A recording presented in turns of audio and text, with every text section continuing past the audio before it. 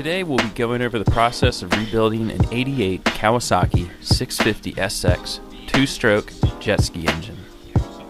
I purchased this ski in the spring of 2020 and spent most of the summer fixing water cooling, bilge pump, starter relay, battery charging, and hull issues. I did eventually get out to actually ride the ski a few times before winter, but now that we're officially in the off-season, I decided to yank the motor and perform a rebuild, so that next season will be more riding, less wrenching. You'll notice in this video that I don't have much in the way of a proper workspace. I'm working in a backyard shed, which is hardly removed from the elements. The work surface here is a sheet of plywood mounted to my table saw. In other words, don't be discouraged from attempting this process if you don't have a pristine workspace either. In order to keep track of the fasteners, I bought a set of simple plastic parts bins from the dollar store. I started at the lowest bin and worked my way upward as an alternative to labeling the individual containers. In anticipation for the rebuild, I ordered a complete gasket set from SBT. I also bought a set of grinding and sanding burrs for my die grinder. We'll get into their application later in this video when we dive into porting and polishing the air passageways. For now, we'll begin with the teardown of the engine.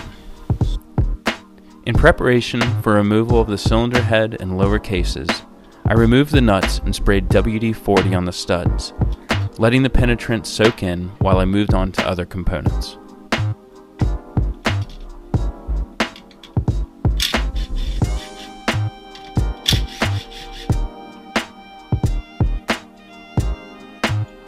The carburetor bolts have retaining clips to keep the hex heads from backing out. You simply need to pry them downward with a screwdriver, allowing removal of the bolts.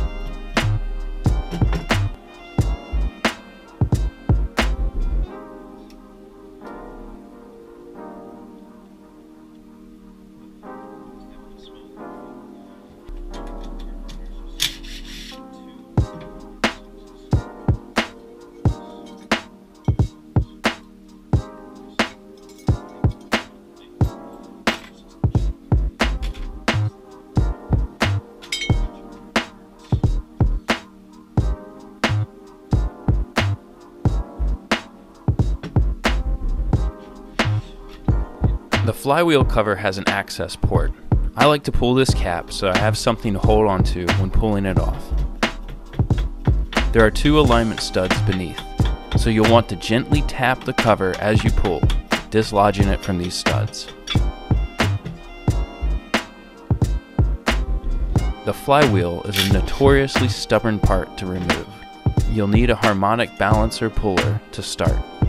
Once you've acquired the tool, you'll want to thread the three M8 by 1.25 bolts into the flywheel. Make sure not to go too far with these bolts, as they'll damage your stator that way. Next, you'll want to tighten the center puller bolt against the crank. I like to place a small washer in between this bolt and the crank to avoid damaging either. Once you've applied torque to this bolt, grab a hammer and start smacking the bolt itself. What you're doing here is applying some shock to the system. After a few smacks with the hammer, see if the bolt has loosened. Tighten it again and repeat the process. Have patience and eventually the flywheel will pop loose. The flywheel is lined with magnets, so don't be fooled if it feels a bit stuck to the stator even after clearly being freed from the crank. Also, locate the woodruff key and put it somewhere safe. If it seems damaged, you can replace it with the 13mm keyway, 3mm wide woodruff key from McMaster Car. I had to buy a pack of 25, so feel free to comment below if you need it. I don't mind mailing you one. Next to remove is the starter bendix. It just falls out once the flywheel is out. Again, watch for the washer that accompanies this part. Before you remove the stator, look at its orientation. Its position determines your timing and can be adjusted by rotating this part along its slats. It's a pain to access once back in the ski, so I try my best to reinstall it exactly how I found it. You're supposed to have access through the flywheel, but that's not been my experience. Mine doesn't quite have enough room to avoid removing the flywheel to reach these stator bolts. To thread the stator wires out, you'll need to remove their collar, then fish them through one at a time.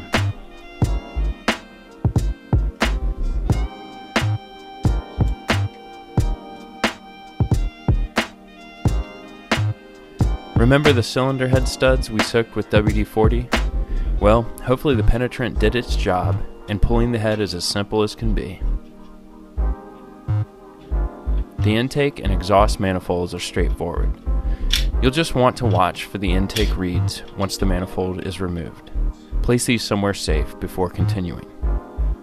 In my case, the exhaust manifold was missing a nut. I mic'd it and used a thread pitch comb to determine the size. The starter motor is another slightly stubborn part to remove. The key here is to use a drift of some sort and hammer on the starter gear. You shouldn't have to use much force, but it does take a few swings to get it to break free.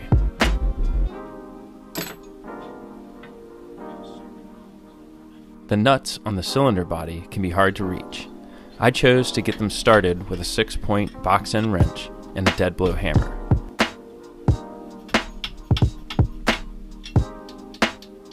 Once they were broken free, I again applied some WD-40 to the studs to make removal a breeze.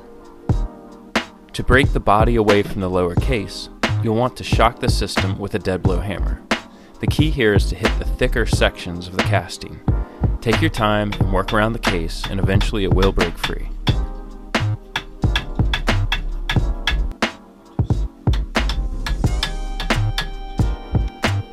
Do not rely on prying at the body ears, or you risk breaking them off. Now we can move on to the fun part, porting and polishing the airways. The amount I removed from the cylinders was minimal, and I'm mainly focused on chamfering and polishing the edges where air has to break over the walls.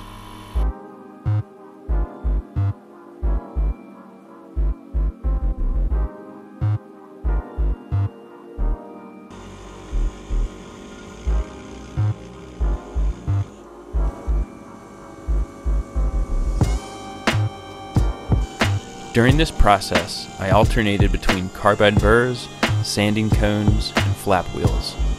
On the intake side, I kept the polishing to a minimum, since some turbulence is good for the mixture of the air and fuel. I could have done a more extensive job in the center of the cylinders if I had a low-profile pencil grinder. Instead, I just rounded some of the edges and focused more on the areas I could reach with my straight-end grinder. I did, however, spend time smoothing the surfaces on the exhaust side.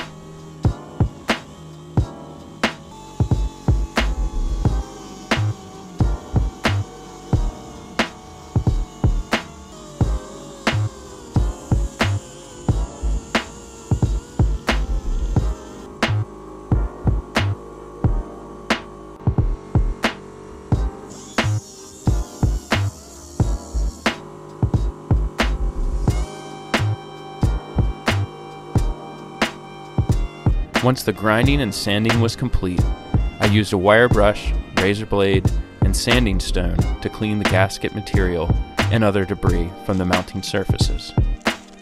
The sanding stone is helpful since it can span the face and ensure the flat surface is maintained.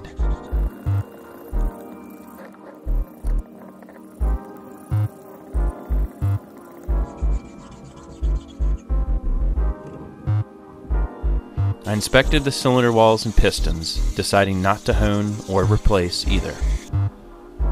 Now, once I got the upper end apart, I sort of jumped into the porting job and forgot about the rest. Eventually, though, I returned to the lower case, separating the halves and freeing the crank.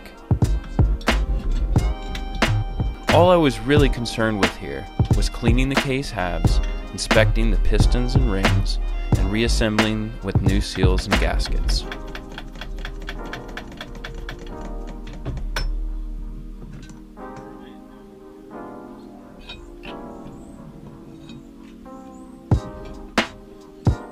In the midst of this disassembly, I needed to remove the crank coupler. I tried my best to fashion a brace of sorts to unthread it, but it was pretty well seized in place and I had to break out the saw.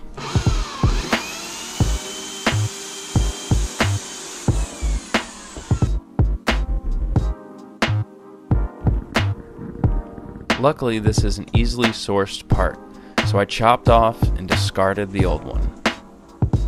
For the seal assembly, I bought a container of assembly goo.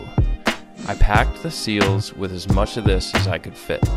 This should hopefully prolong the life of the seals for a very long time.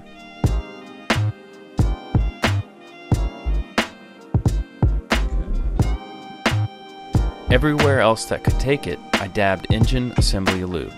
It probably wasn't necessary, but it always gives me a warm and fuzzy feeling to have plenty of lubricant surrounding the crank. The case halves go together with 3-bond 1211 sealant. A tube of this stuff costs over $20, and you only need a very teeny tiny bit. Luckily, a friend had sealed his case a couple months ago, so I knew he'd have some left over. I followed the manual for torque specs, but did cheat a bit on the cylinder body nuts. Since I didn't have a crow's foot socket, I torqued one of the more accessible nuts and got a feel for it by hand. Then I just applied roughly the same torque to the rest of the nuts. It isn't precise, but I'm satisfied it'll do. Since this engine will likely sit in the shed until spring, I decided to apply engine assembly lube to the cylinder walls also. Hopefully this will protect the surfaces and ensure a trouble-free start a few months in the future.